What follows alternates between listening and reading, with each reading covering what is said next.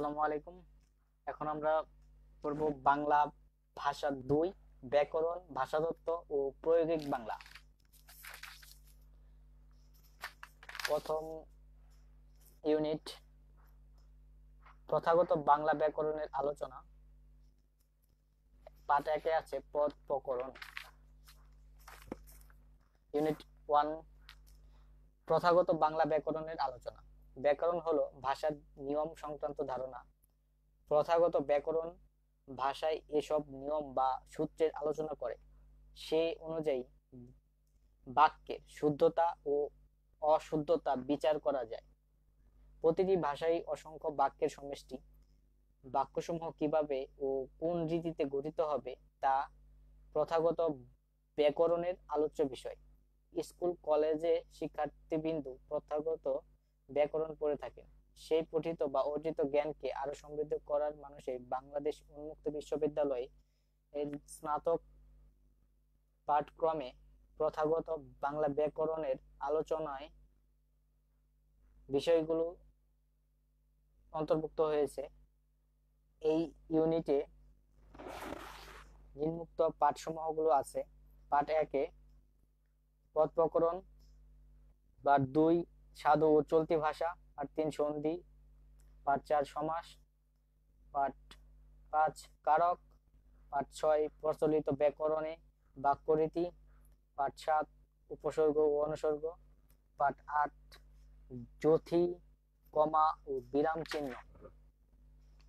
পাঠ 1 পদ প্রকরণ। উদ্দেশ্য, এই পাঠটি পড়ে আমরা জানতে পারবো পদ কি, পদের প্রকারভেদ সম্পর্কে, পদের প্রকারভেদ শ্রেণী বিভাগ সম্পর্কে। শিক্ষার্থী বন্ধুরা, আসুন আমরা প্রথমেই পদ কি তা জেনে নেই। বিভক্তিযুক্ত শব্দ ও ধাতুকে পদ বলা হয়। যেমন তিনি কাল সন্ধ্যায় আসবেন, এই বাক্যে 4টি পদ আছে। পদ 4টি হলো তিনি কাল সন্ধ্যায় আসবেন। অর্থাৎ বিভক্তিযুক্ত নাম শব্দ ও ধাতুই হলো পদ। অর্থাৎ বিভক্তিযুক্ত নাম শব্দই হলো পদ। বাংলা বাক্যে অনেক সময়ই পদের সঙ্গে কোনো বিভক্তি লাগানোর দরকার হয় না। অন্যভাবে বলা যায়, যে বিভক্তিটি লাগানো হয় তা যেন শূন্য, এর জন্য একে বলা হয় শূন্য বিভক্তি।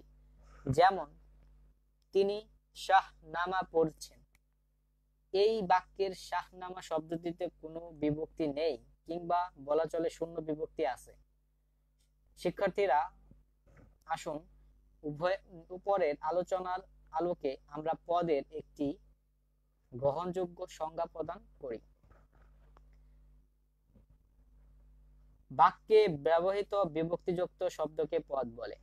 বাক্যে ব্যবহৃত বিভক্তিযুক্ত শব্দকে পদ বলে।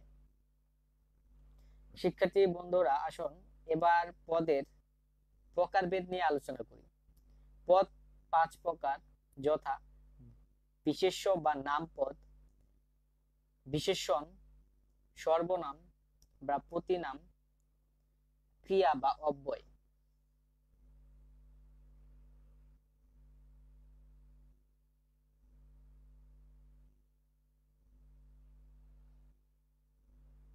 বিশেষ্য পদ, যে পদে কোনো কিছুর নাম বোঝায় তাই বিশেষ্য পদ।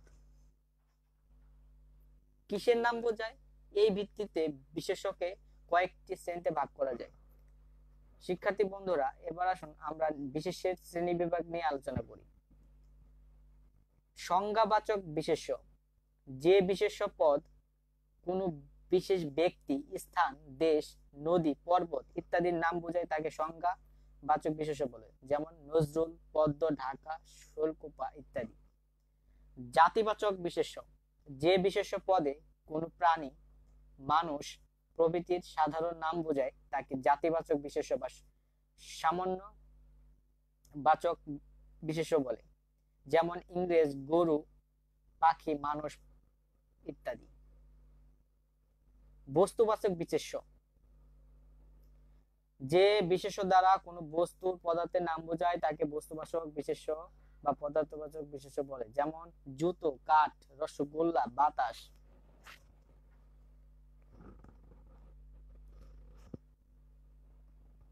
সংখ্যাবাচক বা পরিমাণবাচক বিশেষ্য, যে বিশেষ্য দ্বারা কোনো পদের সংখ্যা বা পরিমাণ বোঝায় তাই সংখ্যাবাচক বিশেষ্য বা পরিমাণবাচক বিশেষ্য। যেমন 19, মিটার, কিলোগ্রাম, ঘন্টা, ওজন।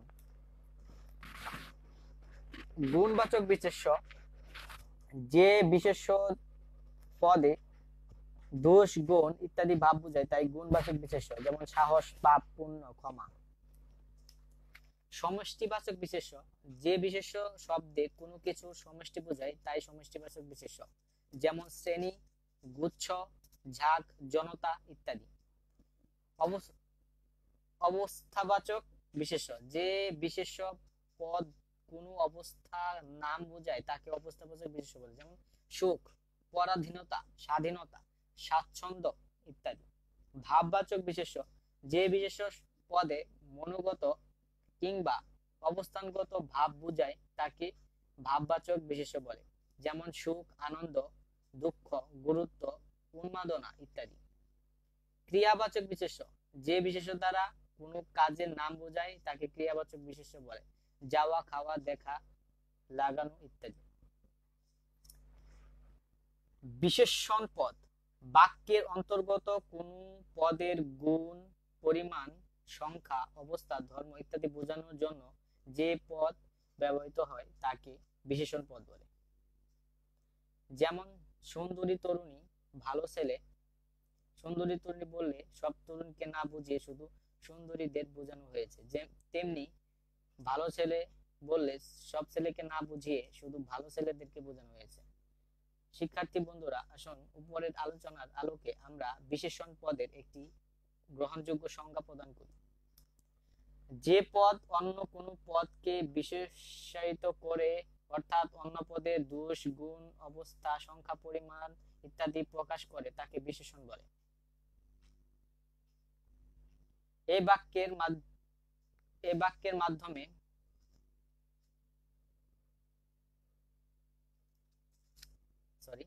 বাক্যের মধ্যে কোথায় রয়েছে কোন শ্রেণীর পদকে বিশেষিত করেছে, বিশেষণ পদটি কিভাবে গঠিত হয়েছে, এসব দিক বিবেচনা করে বিশেষণের বেশ কয়েকটি শ্রেণী বিভাগ করা হলো। যে পদ অন্য কোন পদকে বিশেষায়িত করে, অর্থাৎ অন্য পদের দোষ, গুণ, অবস্থা, সংখ্যা, পরিমাণ ইত্যাদি প্রকাশ করে তাকে বিশেষণ পদ বলে। এটা সংজ্ঞা। বাক্যের অবস্থা অনুযায়ী শ্রেণী বিভাগ। সাক্ষাৎ বিশেষণ, যে বিশেষণ বিশেষিত পদের আগে বসে তাকে সাক্ষাৎ বিশেষণ বলে। যেমন হালকা মেঘ, অপূর্ব দৃশ্য, তাড়াতাড়ি এসো ইত্যাদি।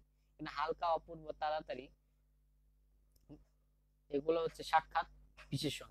বিধেয় বিশেষণ, কোন বিশেষণের বাক্যের বিধেয় অংশ হলে তাকে বিধেয় বিশেষণ বলে। নাম বিশেষণে সাধারণত এই শ্রেণীর বিশেষণ হয়। যেমন শিমুর মাথায় চুল খুব লম্বা, ডলি অসুস্থ, সমুদ্রের পানি নীল। এখানে লম্বা, অসুস্থ, নীল বিধেয় বিশেষণ। কোন শ্রেণীর পদকে বিশেষিত করেছে এই অনুসারে বিশেষ্যের বিশেষণ, যে বিশেষণ কোন বিশেষ্য বা সর্বনাম পদের দোষ, গুণ, অবস্থা, পরিমাণ, বর্ণ ইত্যাদি বোঝায় তাকে বিশেষণ বলে। এ দুটোর শ্রেণী হতে পারে বিশেষ্য বা নাম পদের বিশেষণ হলো বিশেষ্যের বিশেষণ, আর সর্বনাম বিশেষণ হলো সর্বনামের বিশেষণ। তবে এরা আলাদা কোনো বিশেষণ নয়, একই বিশেষণ সর্বনাম কিংবা বিশেষ্যের জন্য প্রয়োগ করা যেতে পারে। উদাহরণে দুটি বিষয় দেখানো হলো। বিশেষ্যের বিশেষণ বিরাট বাড়ি, বুদ্ধিমতী মেয়ে। সর্বনামের বিশেষণ হচ্ছে তুমি সত্যবাদী, সে বিদ্বান।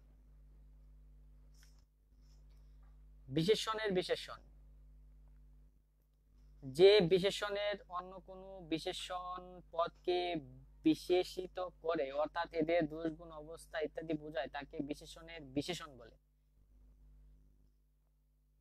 শিক্ষার্থী বন্ধুরা, এখানে মনে রাখা প্রয়োজন যে নাম বিশেষণ কিংবা ক্রিয়া বিশেষণ এই দুই ধরনের বিশেষণকেই বিশেষণের বিশেষণ হতে পারে।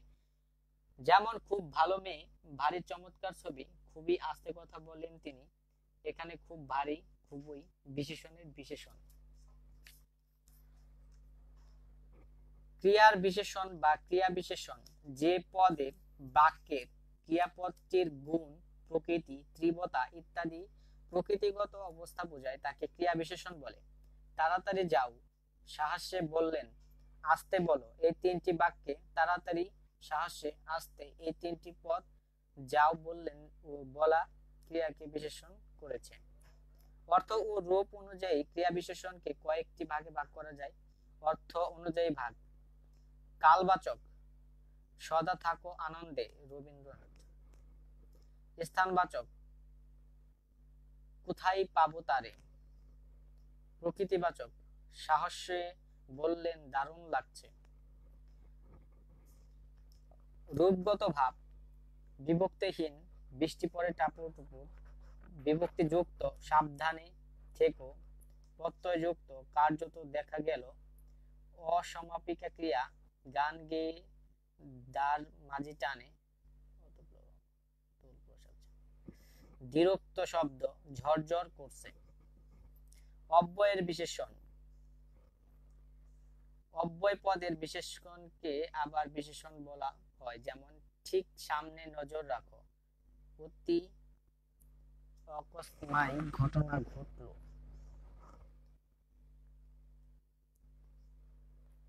ঘটনের বিচারে: তদ্ধিত প্রত্যয়জাত বিশেষণ শব্দে যে প্রত্যয় যোগ করা হয় তার তদ্ধিত প্রত্যয়।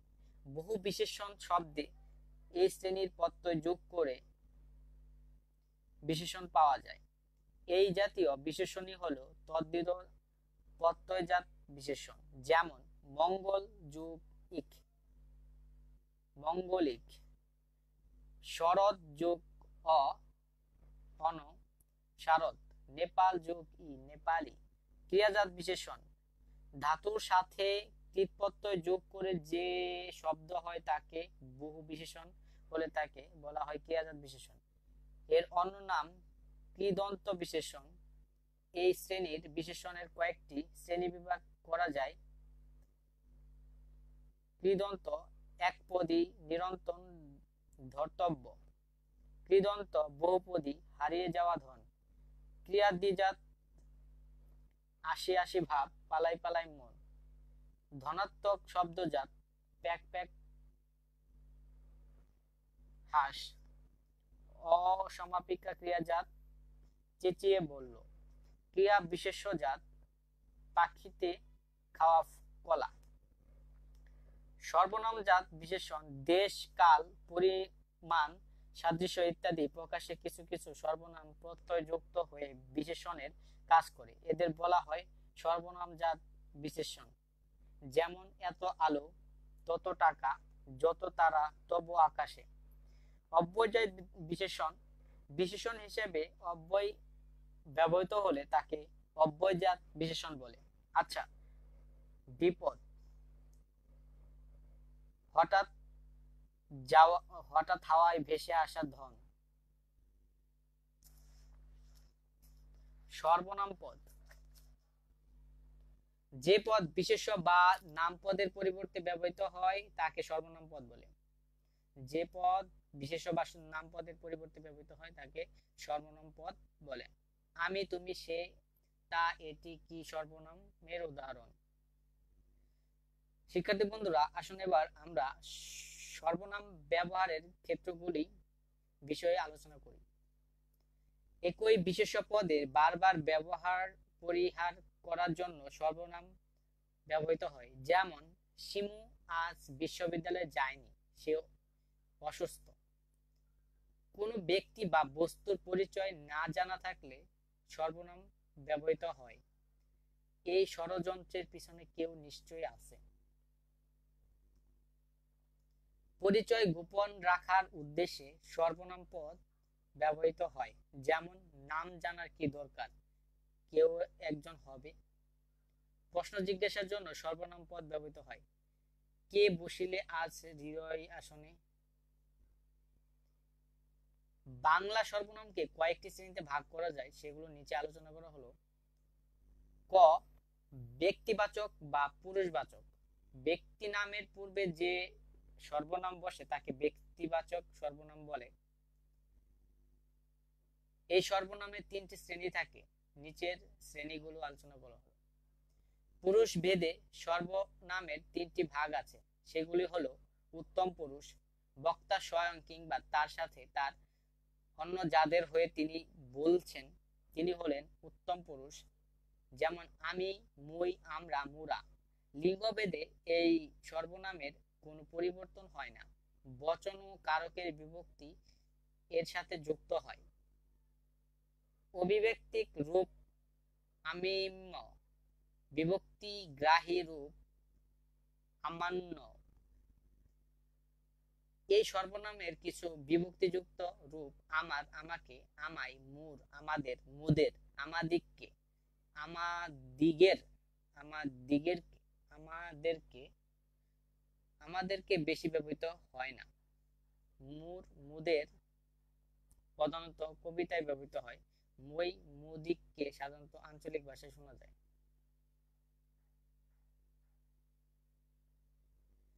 মধ্যম পুরুষ কোন বক্তার সামনে উপস্থিত শ্রোতা হলো মধ্যম পুরুষ।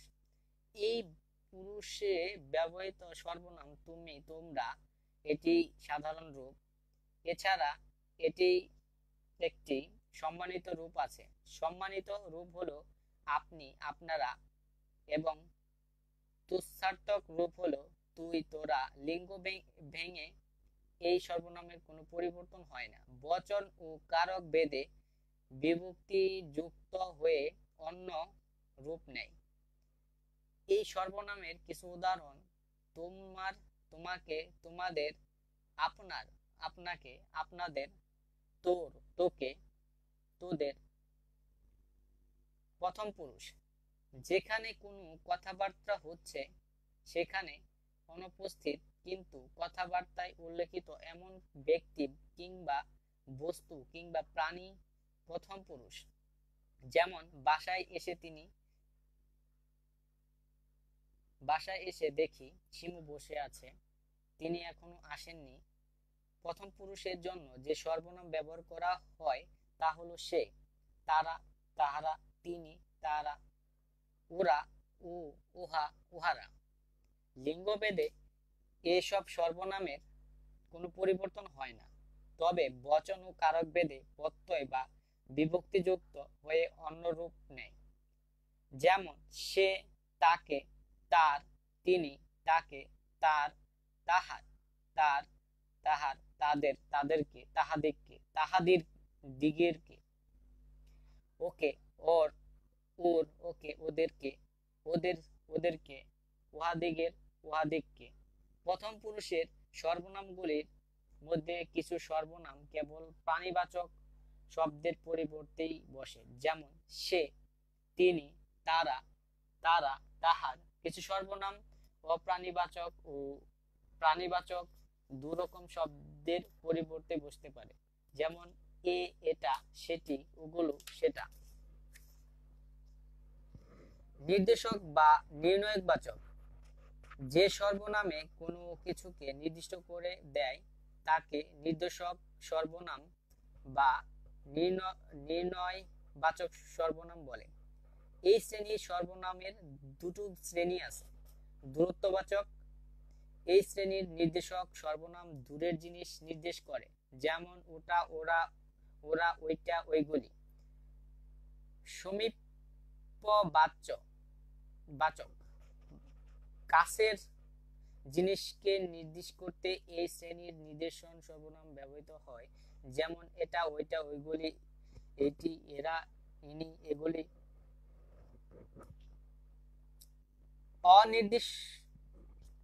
অনির্দেশবাচক বা অনিশ্চয়বাচক যে সর্বনাম কোনো কিছুকে সরাসরি নির্দেশ করে দেয় না তাকে অনির্দেশক সর্বনাম বা নিশ্চয়বাচক সর্বনাম বলা হয়। যে ব্যক্তি কিংবা বস্তুর পরিচয় জানা নেই তাদের পরিবর্তে ব্যবহৃত সর্বনামও এই শ্রেণীর, যেমন কেউ, কিছু, অমুক, কোথায়, কখনো। একাধিক সর্বনাম অথবা সর্বনামের দ্বিত্ব অনির্দিষ্ট সর্বনামের কাজ করতে পারে। এদের বলা হয় যৌগিক সর্বনাম, যেমন যে কেহ, কেউ কেউ, কোনো কিছু, যা কিছু, অন্য কিছু, কিছু কিছু। প্রশ্নবাচক, প্রশ্ন বা জিজ্ঞাসার জন্য যে সর্বনাম বাক্যে ব্যবহৃত হয় তাকে প্রশ্নবাচক সর্বনাম বলে, যেমন কে, কারা, কি, কোন, কই, কোথায় ইত্যাদি। আত্মবাচক বা আত্মবোধক, অন্য কারো সহায়তায় নয় বা মাধ্যমে নয়, কর্তা নিজেই এরকম ভাব বোঝানোর জন্য যে সর্বনাম ব্যবহৃত হয় তাকে আত্মবাচক সর্বনাম বা আত্মবোধক সর্বনাম বলা হয়। সর্বনামও বলা হয়ে থাকে। এর একটি বিশেষ রূপকে বলে ব্যতিহার সর্বনাম।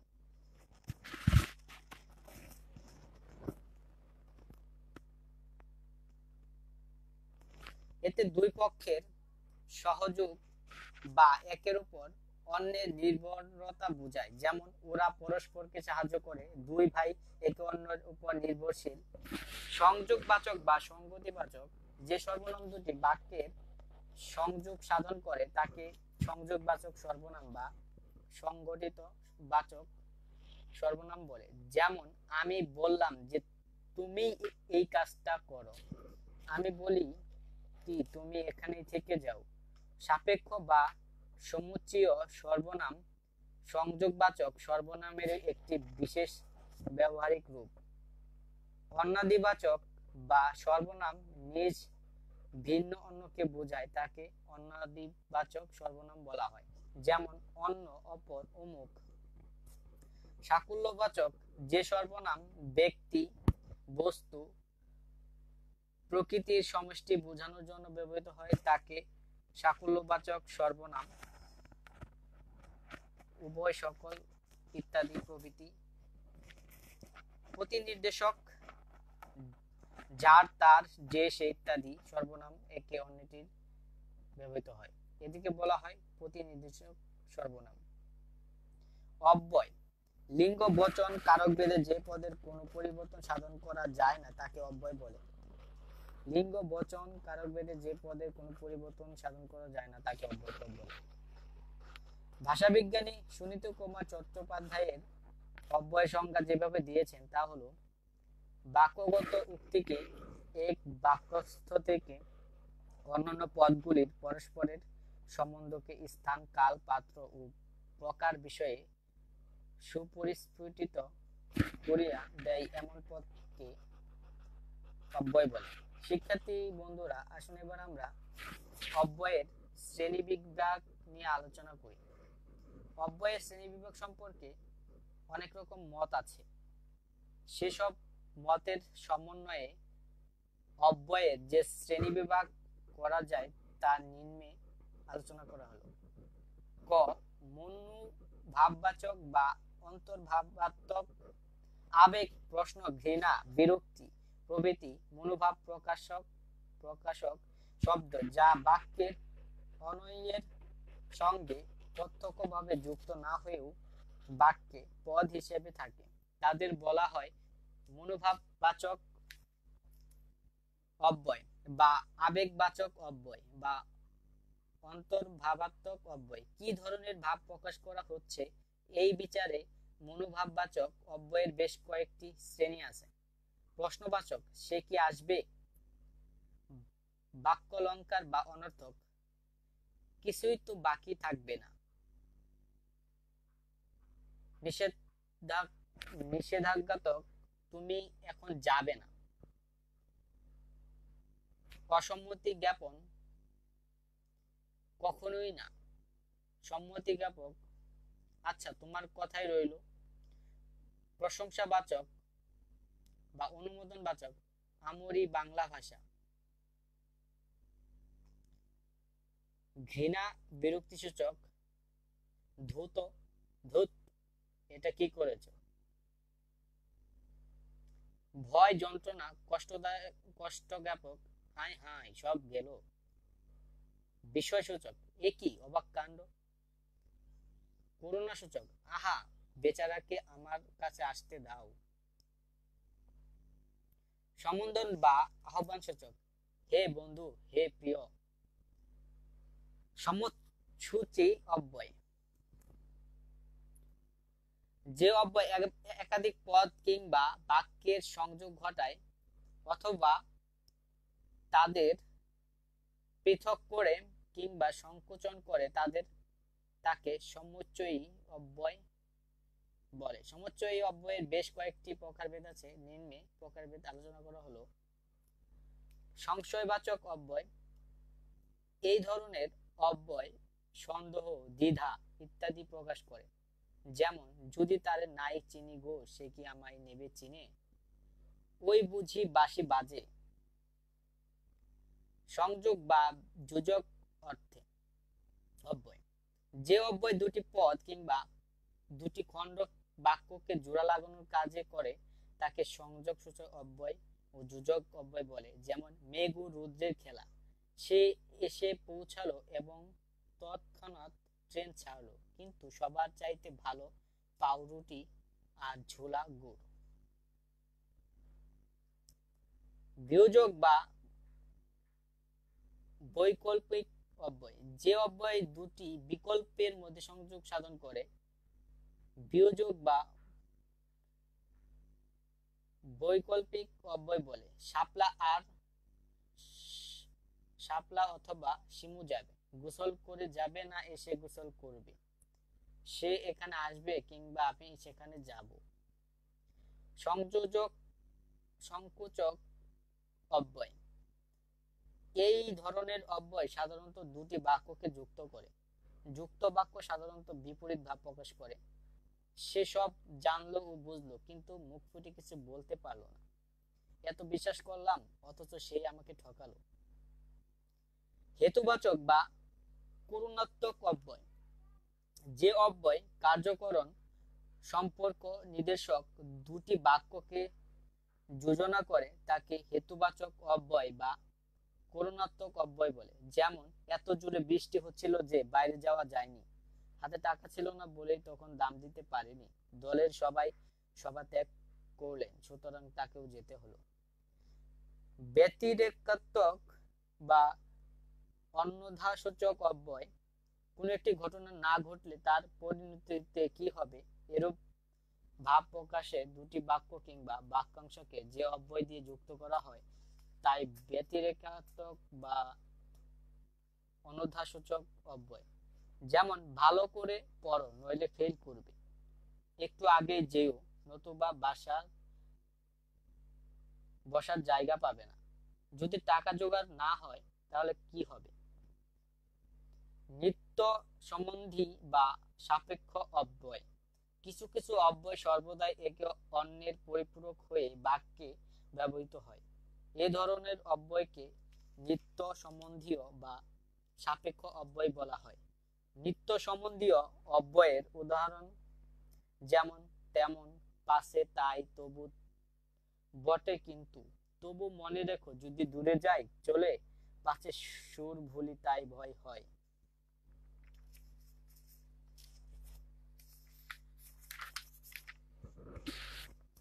প্রতিষেধক বা সীমা নির্দেশক বা প্রতিপাক্ষিক অব্যয়, এই ধরনের অব্যয় দুটি বাক্যকে যুক্ত করে দেয়, কিন্তু সেই সঙ্গে প্রথম বাক্যটির অর্থকে নির্দিষ্ট অথবা সীমিত করে।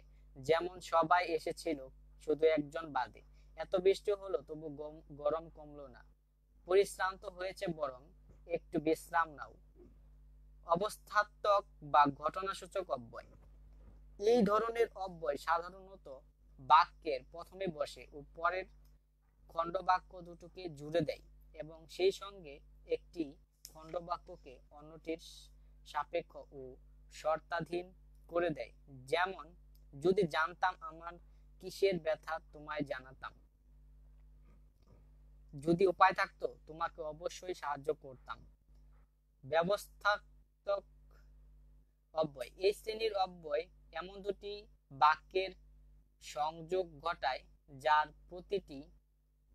যার প্রথমটি কোনো অবস্থার কথা জানায় আর দ্বিতীয়টি সেই অনুযায়ী কি ব্যবস্থা নেওয়া হয় তা প্রকাশ করে। যেমন গরম লাগছিল তাই পাখাটি চালিয়ে দিলাম, কাজটা শক্ত তাহলে অনেক পরিশ্রম করতে হবে।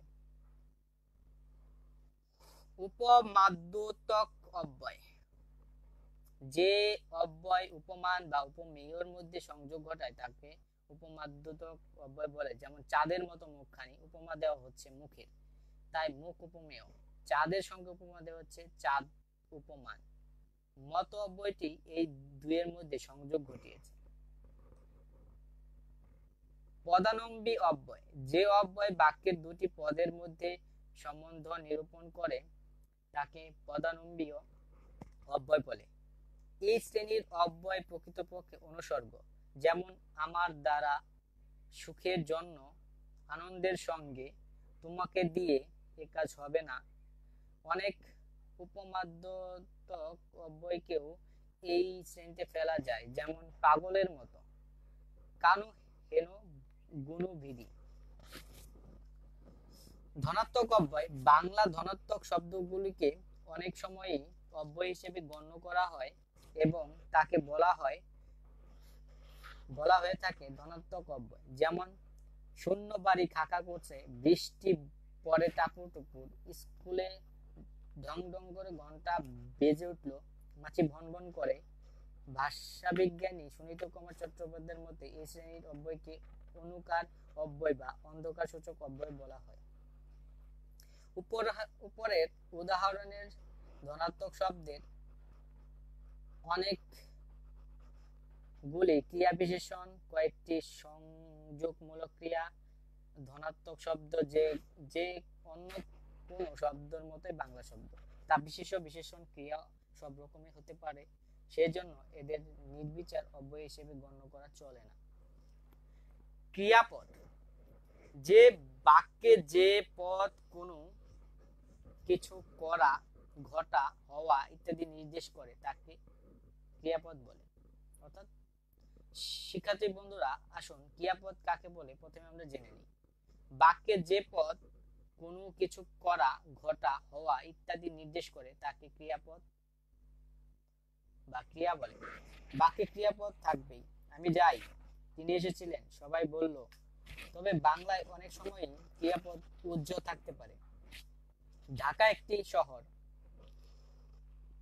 এর ক্রিয়াপদ হয় উজ্জ্বল আছে, কিন্তু সুমি সুন্দরী ছিল।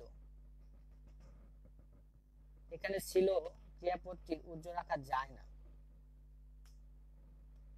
ধাতুর উত্তর বা পরে ক্রিয়া বিভক্তির যুগে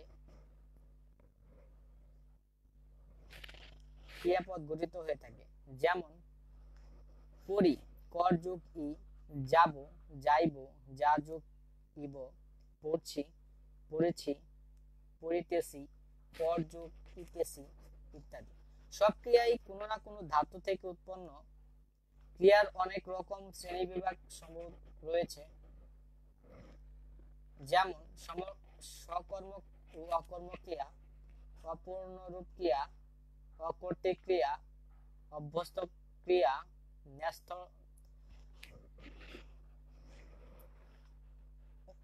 অস্থর্থ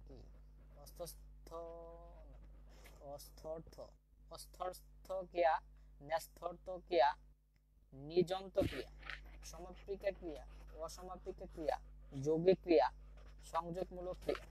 শিক্ষার্থীরা, প্রথমে আমরা সকর্মক ও অকর্মক ক্রিয়া কি তা জেনে নিয়ে অন্য ক্রিয়ার বিষয়ে আলোচনা করব। সকর্মক ক্রিয়া, যে ক্রিয়ার বর্ণিত বিষয় শুধুমাত্র উদ্দেশ্যকে অবলম্বন করেই সম্পূর্ণ হয় না, অন্য কিছুকে নিয়ে তবেই পূর্ণ হয়, সেই ক্রিয়াকে সকর্মক ক্রিয়া বলা হয়। সকর্মক ক্রিয়ার কর্ম থাকে, সে ভাত খায়। এই বাক্যে খায় ক্রিয়াপদটি কর্তা, সে কর্ম ভাত। তাহলে খায় ক্রিয়া সকর্মক, সে আমাকে উপহার দিয়েছে, মা শিশুকে খাওয়াচ্ছেন। ক্রিয়াটির বিষয়ে কি কিংবা কাহাকে কাকে প্রশ্ন করলে যদি উত্তর পাওয়া যায় তাহলে ক্রিয়াটি সকর্মক। কোনো কোনো সকর্মক ক্রিয়ার একটি মাত্র কর্ম থাকতে পারে। সে ফুটবল খেলে, বাঘ মাংস খায়। এখানে খেলে ও খায় ক্রিয়াপদগুলি বিষয়ে কি প্রশ্ন করলে উত্তর পাওয়া যাবে ফুটবল, মাংস। কাকে প্রশ্নটির উত্তর এখানে পাওয়া যাবে না, কিন্তু কোন ক্রিয়ার ক্ষেত্রে দুটি কর্ম হওয়াও সম্ভব। এরকম ক্রিয়াকে বলে দ্বিকর্ম ক্রিয়া। তিনি আমাকে একটি কলম দিয়েছেন। এখানে দিয়েছেন ক্রিয়ার দুটি কর্মক, আমাকে ও কলম। নিযন্ত বা প্রযোজক ক্রিয়া সবসময় সকর্মক। ক্রিয়ার বর্ণিত বিষয় শুধুমাত্র উদ্দেশ্যকে অবলম্বন করেই সম্পূর্ণ হয় না, অন্য কিছুকে নিয়ে তবেই পূর্ণ হয়। সেই ক্রিয়াকে সকর্মক ক্রিয়া বলা হয়। সকর্মক ক্রিয়ার কর্ম থাকে। অকর্মক ক্রিয়া, যে ক্রিয়ার কর্ম নেই এবং কর্ম থাকার সম্ভব নয় তাকে অকর্মক ক্রিয়া বলে। এই ধরনের ক্রিয়াকে কেবল ঘটনাটাই বোঝায়, কার বা কিসের উপর তা ঘটেছে তার কোনো ইঙ্গিত পাওয়া যায় না। সে যায় জাহাজ জলে ভাসে, সে আসে ধীরে, যায় লাজে ফিরে। উদাহরণগুলি যায়, ভাসে, আসে ইত্যাদি ক্রিয়াপদ অকর্মক ক্রিয়া। যে ক্রিয়ার কর্ম নেই এবং কর্ম থাকা সম্ভব নয় তাকে বলা হয় অকর্মক ক্রিয়া। ক্রিয়াপদের অন্যান্য শ্রেণীর আলোচনা নিয়ে নিচে আলোচনা করা হলো। অপূর্ণরূপ ক্রিয়া বা অসম্পূর্ণ ক্রিয়া, যে সব ক্রিয়াকে সবসময় সব রকম কালে ও ভাবে প্রকাশ করা যায় না তাদের বলা হয় অসম্পূর্ণ ক্রিয়া বা অপূর্ণ ক্রিয়া, অথবা পঙ্গু ক্রিয়াও বলা যায়। যে সব ধাতু থেকে এই ধরনের ক্রিয়া হয় তাদের নাম অসম্পূর্ণ ধাতু বা পঙ্গু ধাতু। আজ ধাতুর ভবিষ্যৎকাল নেই, এই কালের জন্য থাক ধাতু ব্যবহার করতে হয়। বট ধাতুর বর্তমান কাল ছাড়া অন্য কোনো কাল নেই। আমি আজ চোর বটে, কিন্তু বটব বটতাম হয় না। যা ধাতুর ক্ষেত্রে অতীতকালে গম ধাতুর সাহায্য লাগে। যায় যাবে, কিন্তু গেলাম, পুরা ঘটিত বর্তমানেও তাই। অকর্তৃক ক্রিয়া বা কর্মহীন ক্রিয়া অনেক সময় ক্রিয়াপদের কর্তা থাকে না কিংবা তাদের নির্ণয় করা যায় না। এই জাতীয় ক্রিয়াপদকে অকর্মক ক্রিয়া বা কর্তাহীন ক্রিয়া বলা হয়। যেমন লজ্জা করছে, শীত করছে, খিদে পেয়েছে, গরম লাগছে।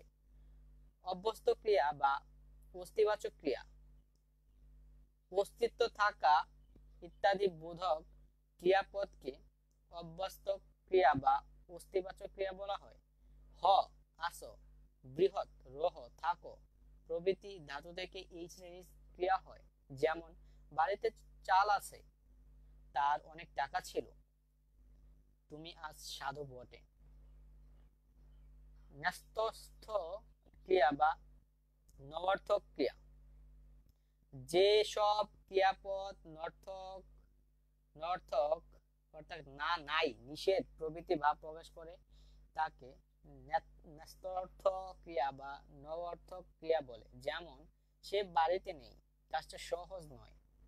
নিযন্ত ক্রিয়া বা প্রযোজক ক্রিয়া, যে ক্রিয়া অন্যকে দিয়ে করানো বা সংগঠন করাকে বোঝায় তাকে প্রযোজক ক্রিয়া বা নিযন্ত ক্রিয়া বলে। যেমন মা শিশুকে দুধ খাওয়াচ্ছেন, শিক্ষক ছাত্রকে পড়াচ্ছেন, তিনি মিস্ত্রিকে দিয়ে কলটা সারিয়ে নেবেন, তিনি লোক দিয়ে জঙ্গল পরিষ্কার করাচ্ছেন। নিষ্পত্তয় যোগ করে যে প্রযোজক ধাতু হয় সংস্কৃতে তাকে বলে নিযন্ত। বাংলা প্রযোজক ধাতু গঠনের মূল ধাতুর সঙ্গে আ অথবা ওয়া যোগ করতে হয়। এরা কোনো মতে নিষ্পত্তয় নয়, তবুও সংস্কৃত নামের অনুসরণে নিযন্ত শব্দটি বাংলায় চলছে। যেমন কর যোগ আ, নিশ, কর আ। এর থেকে ক্রিয়ারূপ করানো, করাচ্ছি, করাবো, করাবেন ইত্যাদি পাওয়া যায়। এই ধাতুর ক্রিয়া বিশেষ করানো। খাওয়া, খা যোগ ওয়া, খাওয়া। এর থেকে ক্রিয়া বিশেষণ খাওয়ানো, ক্রিয়ারূপ হয় খাওয়ায়, খাওয়াবে, খাওয়াচ্ছেন ইত্যাদি। সমাপিকা ক্রিয়া, বাক্যের যে ক্রিয়া এবং ক্রিয়ারূপ বাক্যটির অর্থ স্পষ্ট করে ও বাক্যটিকে সম্পূর্ণ করে তাকে বলা হয় সমাপিকা ক্রিয়া। যেমন আমি যাই, শিমু গান গাইছে, আমি তার কাছ থেকে কথাটা শুনলাম। সমাপিকা ক্রিয়া ছাড়া বাক্য হয় না। উল্লেখ যে সমাপিকা ক্রিয়া কোনো পৃথক শ্রেণীর ক্রিয়া নয়, যে কোনো ক্রিয়ারই সমাপিকা ও অসমাপিকা এই দুই ধরনের রূপও হতে পারে। সব বিধিও ক্রিয়ারই সমাপিকা ক্রিয়া। অসমাপিকা ক্রিয়া বা অসমাপিকা ক্রিয়ারূপ, যে ক্রিয়ারূপ বাক্যকে সম্পূর্ণতা দেয় না এবং বিধেয় বিষয়ে নিশ্চিতভাবে কিছু প্রকাশ করে না, তাকে অসমাপিকা ক্রিয়া বা অসমাপিক ক্রিয়ারূপ। যেমন কথাটা শুনে তিনি খুশি হলেন, আজ তোমাকে দেখতে এলেম, রবীন্দ্রনাথ ঠাকুর। টাকা মেরে পালাবি শেষে, সুকুমার রায়। এই বাক্যে দেখতে শুনে মেরে অসমাপিকা ক্রিয়া। যৌগিক ক্রিয়া, একটার বেশি ক্রিয়া নিয়ে তৈরি ক্রিয়াপদকে বলা হয় যৌগিক ক্রিয়া বা মিলিত ক্রিয়া। যেমন খাইয়া ফেলিল, খেয়ে ফেললো, করিতে পারিবে, করতে পারবে, বসিয়া পড়িল, বসে পড়ল। যৌগিক ক্রিয়ায় ক্ষেত্রে অনেকটি অসমাপিকা ও অন্যটি সমাপিকা ক্রিয়া। অসমাপিকা ক্রিয়াটির অর্থই প্রাধান্য পায়, তাই বলে মুখ্য ক্রিয়া। খাইয়া ফেলিল বা খেয়ে ফেলিল, বসিয়া পড়িল, বসে পড়ল। সমাপিকা ক্রিয়াটির মুখ্য ক্রিয়াকে সাহায্য করে বা সহায়তা দেয়, এর নাম গৌণ ক্রিয়া বা সহকারী ক্রিয়া। করিতে পারিবে, করতে পারবে, বসিয়া পড়িল, বসে পড়ল। মুখ্য ক্রিয়াটিতে ইতে, ইয়া কিংবা চলিত ভাষায় তে, ইয়ে, ইয়ে, এ প্রত্যয় যুক্ত হয়েছে। কালবাচক প্রত্যয় ও পুরুষবাচক বিভক্তি কেবলমাত্র গৌণ ক্রিয়াতে যোগ হয়।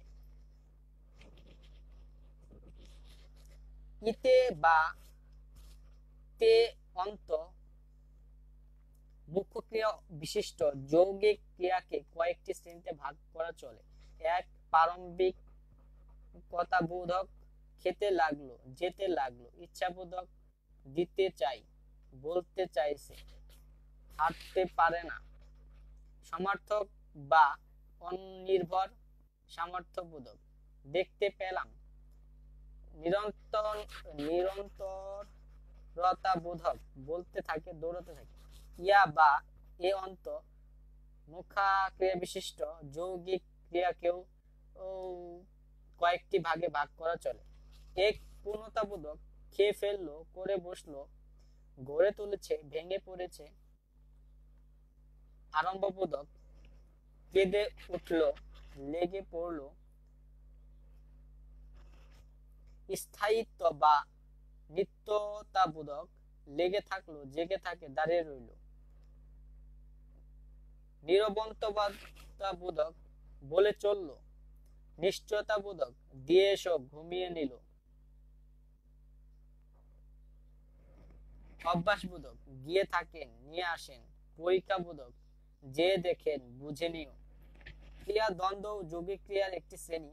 এখানে দুই কিংবা তারও বেশি সংখ্যক ক্রিয়া তাদের নিজের অর্থ বজায় রেখে একসঙ্গে ব্যবহৃত হয়।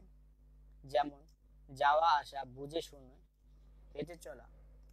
সংযোজকমূলক ক্রিয়া, একাধিক পদ সমন্বিত ক্রিয়াপদের একটি বিশেষ্য কিংবা বিশেষণ হলে তাকে বলা হয় সংযোজকমূলক ক্রিয়া। যেমন লাফ দেওয়া, জিজ্ঞেস করা, নির্বাসিত করা, দৌড় লাগানো, দূরভূত করা, হাত লাগানো, বহে চলে। উল্লেখ যে যৌগিক ক্রিয়াও একাধিক পদের ক্রিয়া, কিন্তু এতে সবগুলোরই ক্রিয়াপদ সংযোজকমূলক ক্রিয়ার একটি পদ বিশেষ্য কিংবা বিশেষণ। এখান থেকে প্রশ্ন হতে পারে, পদ কাকে বলে, কত প্রকার, উদাহরণ সহ লিখো।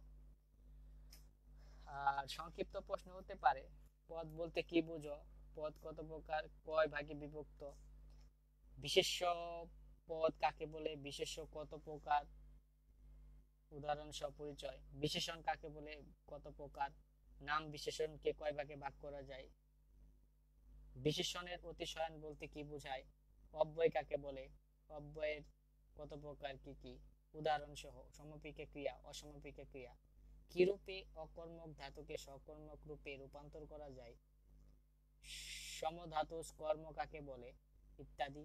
ক্রিয়ার পুরুষ বলতে কি বোঝো। এগুলো থেকে প্রশ্ন আপনি বাছাই করে প্রশ্নগুলো বই থেকে পড়ে নেবেন। সে পর্যন্ত ভালো থাকুন। আল্লাহ হাফেজ।